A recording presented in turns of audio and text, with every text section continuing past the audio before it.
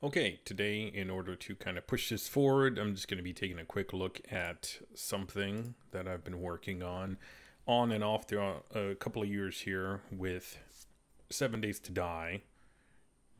It is the graphical user interface portion of it. And I'm going to be taking a look at some of the modding around that, which is kind of in my wheelhouse because it's XML. And while I'm not really any kind of pro with that, I'm a self-taught web developer.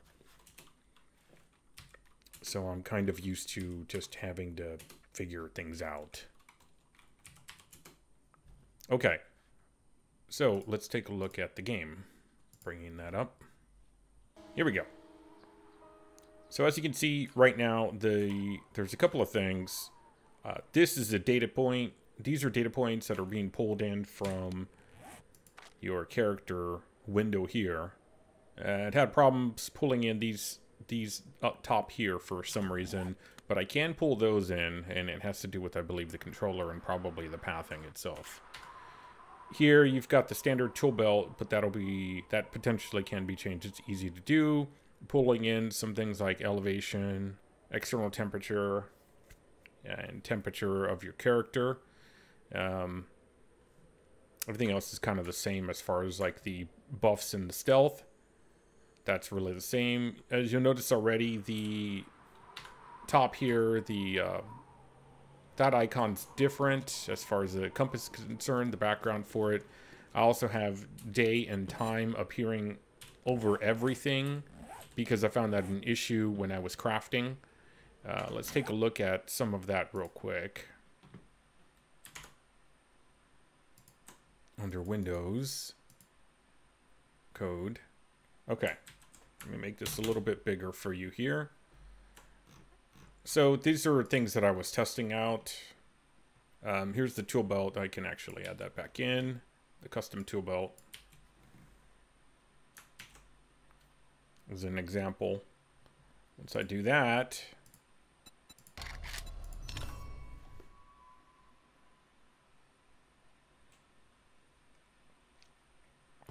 we should see the change here. I've streamed a little bit of this on Twitch. The graphics for, I'll point out a couple of things here as well that I didn't last time. So there you go. There's the pieces. The background is a little bit different. The things behind the icons for your items, this background square, those are graphics. And the background little piece of wood back there, that's not going to remain there. I just had that there as a test to see if I could add a background in. It's easy to do. I kind of wish I could see the entire game here. Let's just make an adjustment there. 1680 by 1050. Oh, that actually might have fixed it for some reason. Okay, video game. But you can see here at the bottom,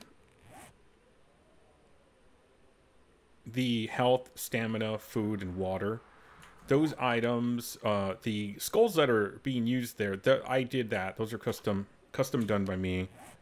And I have them functioning in a radial format instead of the bar that I kind of don't really like having to do exactly what everyone else does. So either it's a vertical or horizontal bar for everyone else when they do health and stamina. And I wanted to change that effect, as you can see there. So I like that. Let's see here. The other thing is, it really started from the daytime overview. As far as the function is concerned, I haven't really changed anything. I don't have any real concern about that right now. There's a lot of mods out there that actually change the functionality of some of the items, the game. I, for example, have my walk speed much quicker. That's really easy to do. I'll show you that real quick. So your 7 Days to Die, you have to add your modifications in a mods folder. Name your folder whatever your mods you want it to be. Mine's B3G. To have this mod info XML, which there is plenty of forum stuff about how to add this. There's plenty of videos. That's not the point that I'm really getting across here. Okay. In regards to textures, you have different unit frames that you have to add. For your icons, you can add in icons, different icons here. They changed that from prior. It used to be something else. Now you have to reference specifically UI atlases, item icon atlas. And the icons can now actually be, I believe, just about any size, but you should probably limit to whatever you think would be best for the given resolution of your screen. The properties for this details are 116 by 80, because that's what it used to have to be. It had to be 116 by 80, so I just have it as a generic default. My assumption is if you use a larger version, you'll probably get better clarity out of it. But how I have it functioning, I have one background image, one background image, one background image, and then I have the overlaying background image that's actually being modified in a radial 360 format every time there is a change to it, instead of a vertical or horizontal, as I mentioned before. For example, here's water, and you'll see there's the texture, the background texture for it. So texture is the element. This is the name, the specific name for it. You can name it whatever you want. It's just for your own reference and to differentiate it from any other type of textures. Depth is your you have to think about this in terms of web development. It would be the Z index, which is basically level 0 is the base level. Level 1 is one level on top of that. If you think about a stack of paper, so 0 is sitting directly on the table, 1 is right above it, 2 is right above that, 3 is right, and so on and so forth. So this is at the very bottom of the, well, pretty close to the bottom of the stack when you're stacking items. This is the size of the element. Texture equals is the reference to the location of where that element is within the mod folder itself, and this is how you would reference that. Textures, so we can look at that specifically here. Mods. So it defaults to mod folder textures. So mod folder is B3G. Here's textures. Here's unit frames. And there's the unit frame for the background for the health radial. And there it is right there. Water, empty. Well, for this one, it's water. For water, empty radial. And you do have to specifically reference the file type format. With the sprite, you do not. Sprites are different. We'll go over that in a second. Materials, it's just the material type. And then positioning, if you want to move it around within the frame itself. There's a lot in regards to the movement of these, you know, with the placement of grids and the items within them. I'm not going to go over that. A lot of other videos go over that. I'm only going to go over things that some videos don't go over. Sprite, which is the graphical portion of things specifically and what can be done with them. Sprite, same as the texture, except, as you can see, it's got the name, it's got the positioning within the element of the grid, it's got the size, it has a depth layer. Atlas is in reference to a library, essentially. So item icon atlas. So this is where we get into some territory that isn't specifically explained anywhere that I'm aware. So UI atlases, item icon atlas is the folder. You have to name the folder UI atlases. UI atlases. And then in that, you have to have another folder named item icon atlas. So that makes sense how that is. So it's referencing this folder. From there, the sprite name is the name of your PNG. So B3G water radial would be here. B3G water radial. Notice you don't have to reference the extension, the PNG, because sprites don't, their assumption is that it is going to be a PNG, and that's what you should do. Color, type, filled. Filled basically just says that it is going to be a filled sprite. So fill direction, radial 360. The other two options for sprite would be vertical and horizontal. You'll also see something called a filled sprite. And filled sprites can only have horizontal and vertical. They cannot have radial 360. Oops. There we go. We're back. Fill at 0. So that's the reference of the value for where it's going to start. Global opacity 2, meaning you can basically kind of double up the effect of how strong it appears. You could, if you set it at 0, it would be nothing.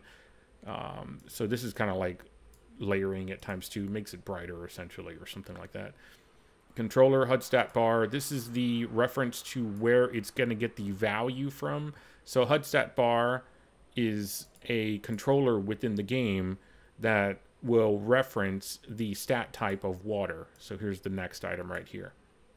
So all of this becomes kind of a little bit of a pain in the butt, honestly, when you don't know what's going on. And it was really hard to kind of cobble together a lot of this information. And I've done it over a period of time, so I don't always work on this game. Label is the basically just text, and you specifically see here text player water. So player water is a variable name being referenced by this controller, whereas over here it's the controller Hud Stat Bar. This controller is player stats window.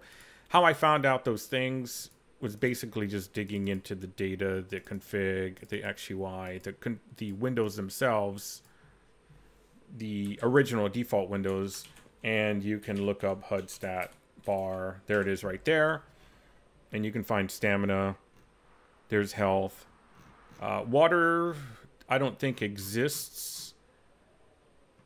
Let's take a look here. Well, for example, water, yeah, water. Let's look at water. So yeah, here's a quick way to kind of look up some information about this. Water apparently is a value that can be pulled from the Hud Stat Bar. Oh, this is player water. I'm getting them confused. Stat type water. Yeah. Hold on. Yeah, there's some really weird things where I think there's old references to controls that exist, but they don't show up within the windows here. In fact, because if you look at this player water title and player water percent, player water fill, it's pulling from a controller called player stats window. But I'm able to reference the value for the water from the Hud Stat Bar, which I don't know. I don't know how that, it doesn't seem to exist here. But it could be from something in the core, game itself that, has that path reference that it's still there somewhere. Otherwise, I'm referencing player stat window, and you can always test out like whether or not it'll work for this, the reference of the controller if you just swap those around. But this gets a little kind of ridiculous because I don't really fully understand where all these variable names are coming from unless I compare it to the files themselves from the original game. I believe if you take the game and you decompile it or open the project in C#, something like Microsoft Visual Studio, you should be able to look up, the references to all these things. But if you're doing it the way that I am, with just looking at the XML through XPath, well, actually just Visual Studio Code, the XPath stuff through the XML files, you can only go off of what you see. So, but given that, I've made some pretty decent progress, and the values that you see there, the zombie kills, deaths, and kilometers traveled, I'll probably find a place for them on the UI just to have, up, because I think it's an interesting to show, especially if you like streaming the game. You can kind of have some of the stats there. People can see how many times you died. They like that. And moving around the elements is also a fun thing too, such as this. This could be a vertical orientation, I think. So it's something I'm going to try out. So if we look back at the tool belt, here's the tool belt here. And I think that the grid repeater content controller, you can find somewhere where it will tell you that there's a value for arrangement vertical. So, I mean, this is an option right here to this is kind of like a fun thing to test out. But yeah, that's pretty much all I wanted to kind of show about what I'm doing with this, in case people were interested. People in the Discord or maybe Twitter that look at what I do occasionally. So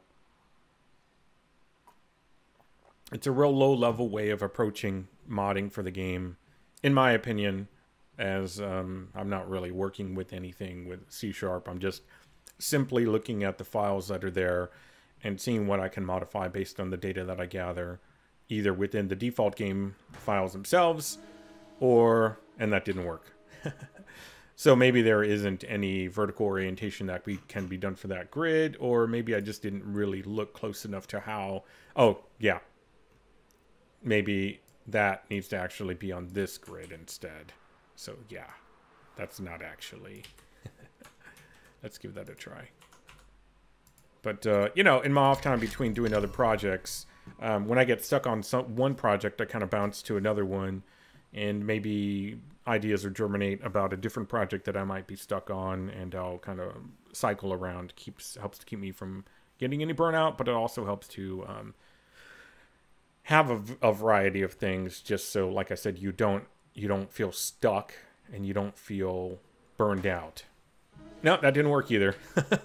So it could be that value isn't applicable to this type of this arrangement's not applicable to the grid for whatever reason here, but it is here because I know that this arrangement definitely works.